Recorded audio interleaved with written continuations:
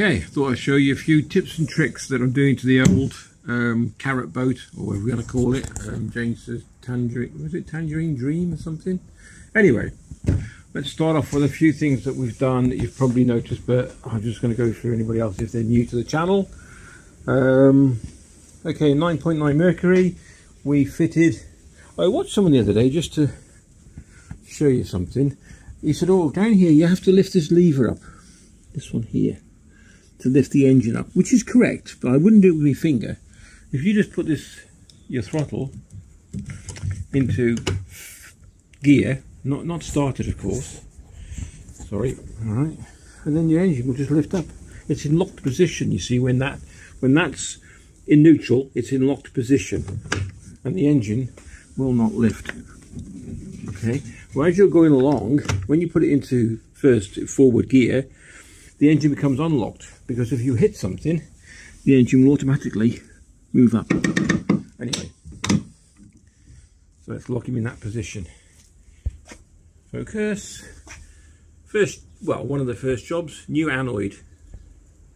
Okay, this attracts any salt water, so it doesn't go into the engine and damage it, and then you have to flush afterwards as well, of course. Next job was the plug, a new plug in the bottom, drain plug, fitted nicely, bit of gasket glue around it, or whatever you want to use. Then I fitted another plug. These are quite handy because the more you screw it in, the more they swell the rubber, so it'll seal beautifully. That one, which is the hold on, what the hell do they call that? I did remember a minute ago. Yeah, transducer. Now that was a bit of a pig, because that screwed through to stainless steel. That bust 2 drills until I eventually got through, so I had to make the start off small and go a bit bigger. The best way to do that, if you're going through stainless steel, is nice and slow as possible, and WD-40 and a couple of sharp drills, and you will get through. Okay, so that was that job, what we got now. And then we got a couple of grab rails I fitted. I'll show you them. And these are not going anywhere. I know they go around the cleats at the back here, but it doesn't matter because we're not going to use them. So that was that. 2 of those. There we go. That's in focus, isn't it? Okay. And then move the oars. 2 rod holders. And I've had these years. And they wouldn't actually fit because this is a 25mm bar, and these are made for 21mm, 22mm. So I just ground them down, just used a Dremel and just made the gap slightly bigger and made the ovals slightly bigger, quite easy to do, and they don't go anywhere. They're fitted beautifully. Okay, next job, I've ordered these of Kane. These are 2 stainless steel, I don't know what they call them, hook eyes, whatever, and they're going to go through here in the suspension. And they're going to be bolted in like that. I'm going to have to put some grease on because they might interfere, they might corrode. I'm not too sure how it works with galvanised and stainless steel. And they'll go through there and they'll line up perfectly with, see that, the hull, because I want the straps to go through these. And I bought an extra one for the front. There you go, look at that. Now this, you couldn't have asked for a better fit. This is a, what they call a 12mm, I think it's 12mm gauge on the screw. And I started screwing it in here and it just took and went straight through. I did grind a bit off, otherwise it would have been too long and then this door wouldn't, this flap wouldn't open. Okay, and that is for just it's left like a small rail for, well, not rail, is it? Okay, whatever. You know what I mean. Okay, what's next? I've got 2 of these on order because these are okay, except they're not waterproof. They're just your standard dry. Well, hopefully it's going to be dry, but yeah, there's no seal on them. I've ordered 2 of those in black to go here, and I'll show you why.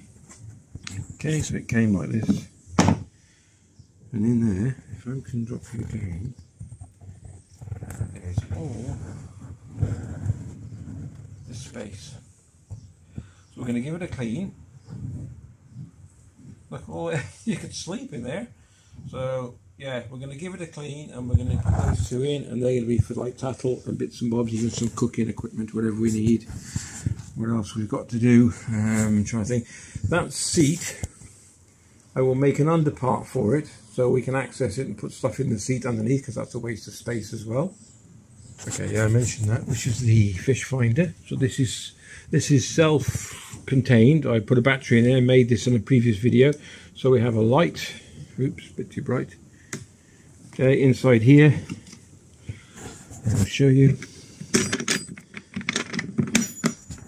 Oops, pinches in the way, I'll cut that bit out. There's a battery, and we've got some stuff to put some fish and tattle in if we need. Okay. And off. Crawfish, or what they call them. Conads, you call them in America. Cronads. So we're going to do a bit of them. The box there is for the electronics. That's coming. A new switch is coming, because we're going to have lights and bits and bobs that we can fit and what we need. I don't know if we're going to have a battery. I don't think there's a charger on the motor. Also going to fit this to the front. But what I'm going to do, I've just drilled 2 holes in it. Oh, my finger keeps getting in the way of the camera. Just drilled 2 holes very close to this part here, and now what I'm going to do is count, because I can't hold the camera. I'm going to countersink it, and I'll show you in a sec. Okay, countersunk, and then I'm going to fit this to the bow. Okay, so I just drilled 2 small pilot holes, and then line them up, take the glue off, not the glue, the sticky thing. There we go, I'll just screw them down. There you go, and you're probably thinking it's the wrong way round, because I want it to face that way as we're going along, so you can see what's going on and fishing and everything else. But I got a swivel top on this, and I want it to fit perfect on here. But I'm also, word of caution, I would tether the GoPro to something like one of the cleats or something, just in case. But I'll show you one fitted. Found my tripod. So there you go, and then there we go. But I'll still put a tether on it anyway, just to make sure. You see that? Yeah.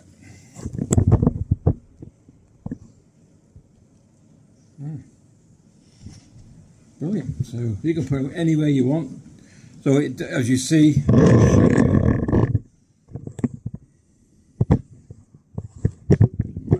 this is what I mean by I had to countersink. You see, countersunk them down so that this will fit over. Otherwise, it wouldn't go in. Either way round, it go. It doesn't matter which way, forward or backwards. There we go. Back, and that's it. There's also other ones which I think I've got. I might just have a look at that. So you could use something like that, but I can't. I'd have to get another swivel, separate swivel, because there's no swivel on this one. But the rubber stops it from coming out. It locks into place. You could cut this out, or I think you can buy a lock-in rubber for the GoPro anyway. So you put that in there, it tethers around the handle, and away you go. But yeah, so there we go, pretty good. Chuff with that. It shouldn't come out, and it shouldn't go anywhere. Line it all up, tighten them up, ready to go. On these stays, to keep the boat down, the back end down with a strap, I'm going to measure, 350mm into the centre of the hole. We'll do the same the other side. I'll show you when we're finished.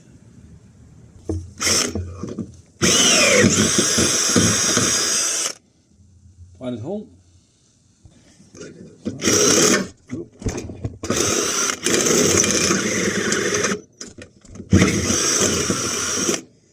we go.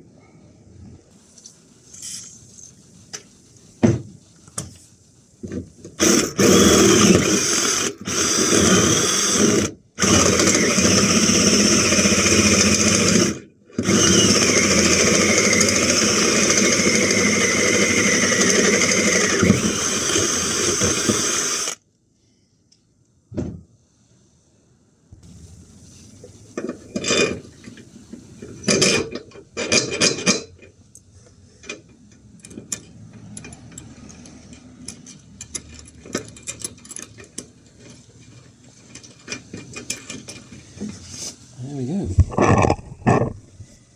We're going to do a slight modification because not these, I'll wind up, you don't want to see me winding it up. And what it is, I'll show you what we've got to do. All the way to the top.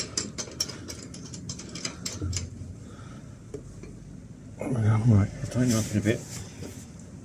And what it is, I'll show you.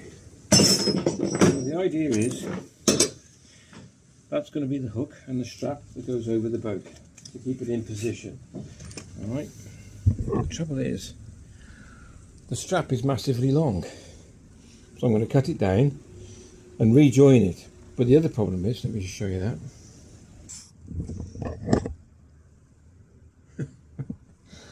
There we go. So we've got all that. Then we get to the ratchet, which is fine. And then on the other end, you've only got a little stumpy bit. About, what, 30, 40 centimetres long. So I'm going to cut this from here, undo it. Then I'm going to take some of this and I'm going to restitch it so this actual lines up in the middle of the boat. Okay, so it lines up round about here, and that way you haven't got this great big clump of metal that's in the side of your boat. And then either, because this is plastic, it doesn't really matter, but it does. But if it was fiberglass, you'd know about it. Okay, so that's what the job is, and that's it. Hope you enjoyed the video. If you did, please give it a thumbs up and a like and a subscribe. We'd really appreciate that, and we'll catch you hopefully next time either on the water or somewhere near.